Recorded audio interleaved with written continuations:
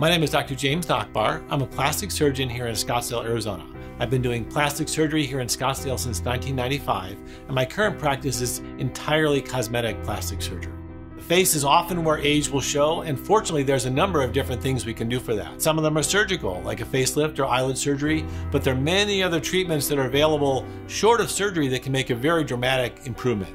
And many of these techniques are relatively new over the last several years. To treat the changes in your skin that occur with aging, there are a couple of different approaches.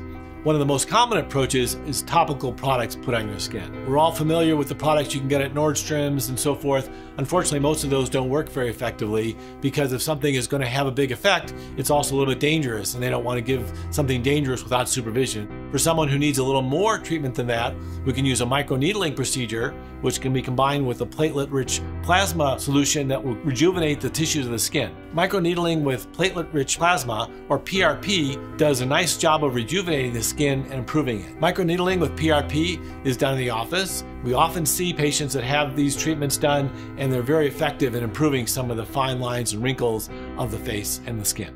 One of the other problems that can occur with aging is volume loss. Fortunately, there's a number of very good treatments today. Among the treatments are fillers, where we can fill out the tissue with a number of different products. One of those products is fat. We can use your own fat, and that can allow us to plump out the face. We can combine the fat with PRP, or platelet-rich plasma, that we've seen increases the amount of fat that survives. Of course, that requires taking some fat from your body, so another option is to use some of the fillers. There's a number of over-the-counter fillers made mostly from hyaluronic acid, which is the substance that's around the collagen in your face, and so we can inject that to help fill out the cheek area, the area below the eye, the area along the jawline, areas where you've lost volume in the face.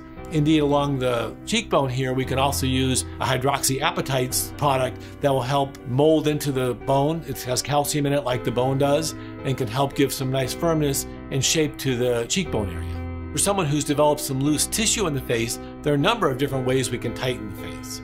One technique is to use radiofrequency energy that allows us to tighten some of the tissue. It's not a strong effect, but it can, for someone with some loose tissue in the area below the chin, it can help tighten that area and work very effectively. Facelift and eyelid surgery are the more dramatic procedures, and facelift is a very powerful tool to allow us to reduce some of the looseness of the skin. Facelift allows us to tighten the skin. We also tighten the underlying muscle layers of the face to lift this up and improve the loose tissue that can develop in the face.